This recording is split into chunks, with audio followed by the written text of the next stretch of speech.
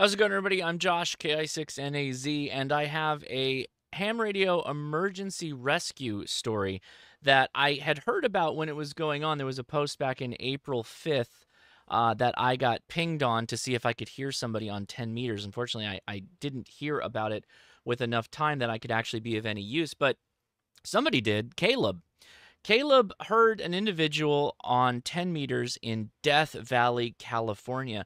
For reference, Caleb is in Ohio. At least that's my understanding from some of the news updates that I've gotten here.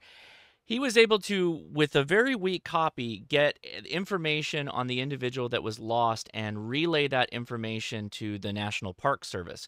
Now, I also want to make a huge shout out to everybody on the Parks on the Air group on Facebook. You guys did a fantastic job leaping into action to try and do everything you could.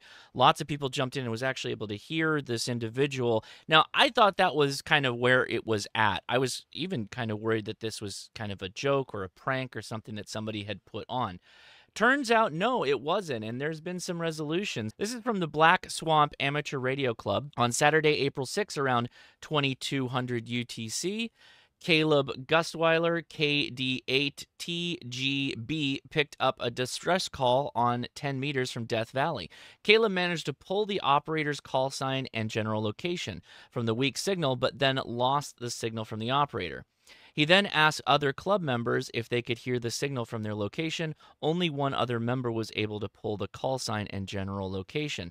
Caleb then posted on the POTA website page asking for others to also check the signal. He then called the San Diego Police Department to report the call, as he did other POTA operators from around the country.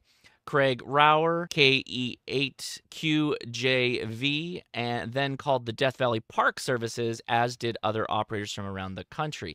In the meantime, many operators from around the country continue to monitor and try to reach the operator in distress. Several hours later, the operator who had put out the distress call was found by park rangers. Due to the fast actions by amateurs from across the country, as well as multiple agencies working together, this operator and his family were able to go home that night safe and sound. So 10-meter contact, right? This was an amateur radio operator that was in distress, and they were with their family.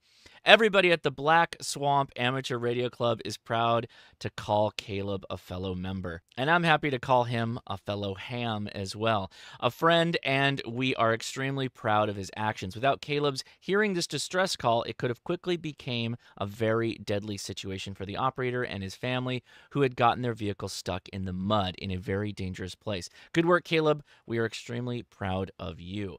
Man, shout out to Caleb. Here is his QRZ page. That looks to be the man right there.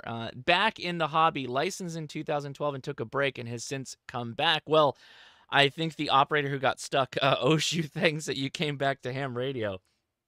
Amazing job across the board. Looks like he's got a pretty nice little setup, gets out there and does some POTA as well. You know, a couple of things to mention here, and this comes up occasionally, that amateur radio, you know, it's good for emergencies, but, you know, it's not a real-time thing like a satellite phone or a spot device or something along those lines.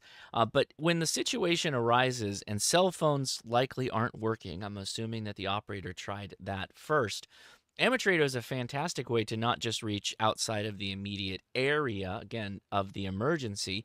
This individual was definitely having an emergency where he was at, but reach out to Ohio from California on 10 meters. That is fantastic that he was able to do that.